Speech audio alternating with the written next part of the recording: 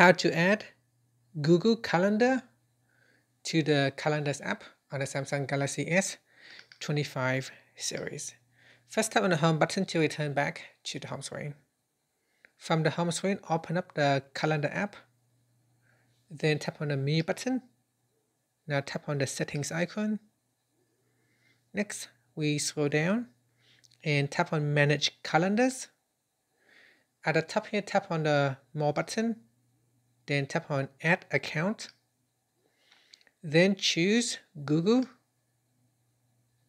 Now verify your PIN. Then sign into your Google account so that you can import your Google Calendar. So put in your account details and next, tap on next. So sign in with your account and password.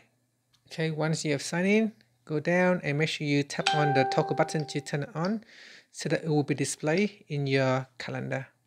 Now go back to your calendar and you should slowly see your calendar events will populate the Calendars app. And that's it. Thank you for watching this video.